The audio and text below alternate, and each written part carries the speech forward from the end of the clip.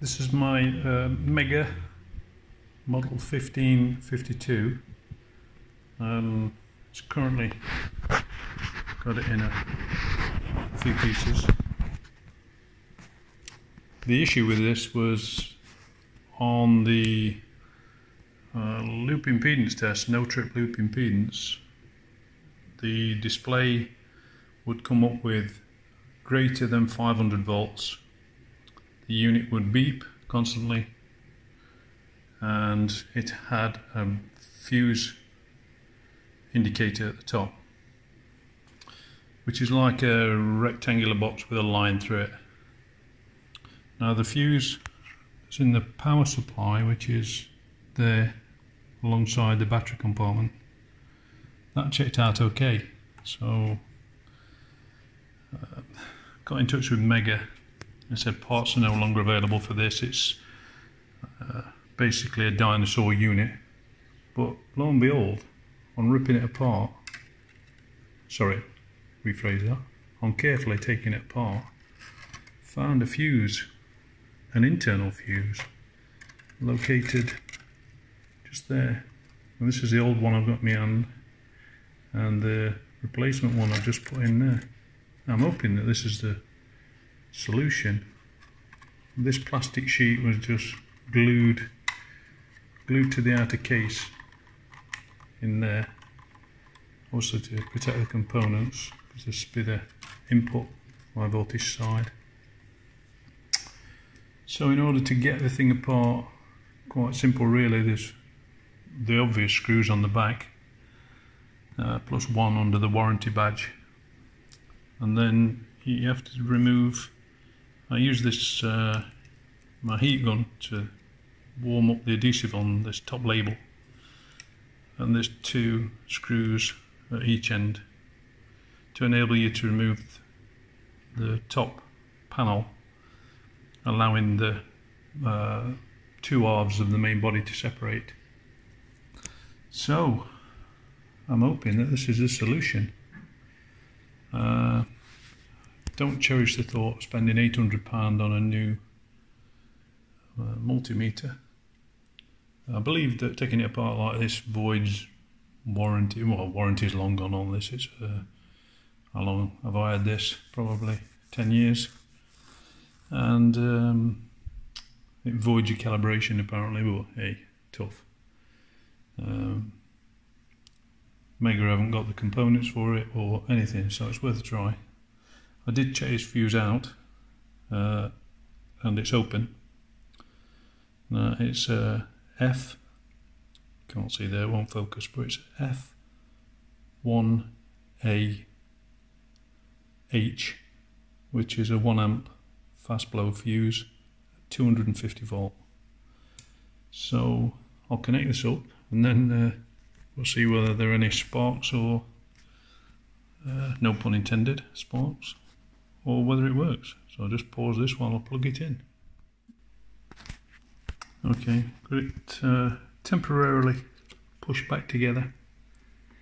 You see that it's not been bolted back yet, or the top's not been bolted down.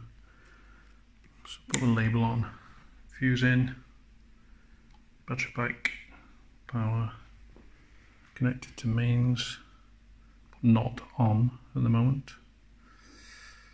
So put it onto voltage, see what happens, and switch on the supply. 243. Now interestingly, before we replaced that fuse, it was showing a mains voltage of 225. 241, 243 is more normal for here, so that's kind of the point. Turn the power off,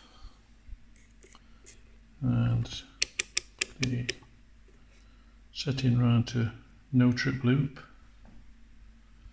Now this is the point where it went to fuse blown.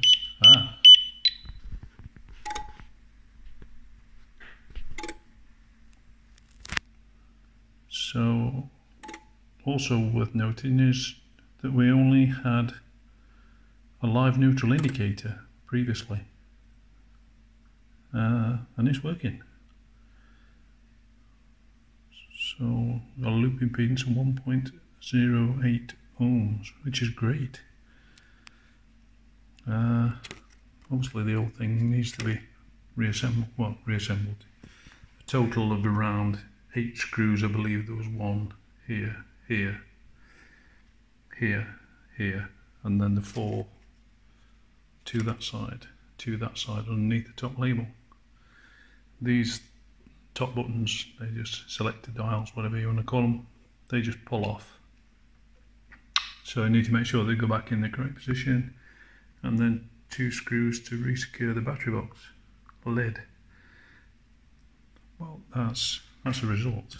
That is a result. So I'll just try that one more time. So turn it off. So it begs the question, why put a fuse at the side of the battery box there and then put another fast blow fuse, said fuse, on the inside, where you've got to totally disassemble the unit to replace? You know, we're not talking like a £5.99 or £10 multimeter here. We're looking at, you know, in the region of £800 for these units, and you should be able to access your fuses. Yeah, that's great.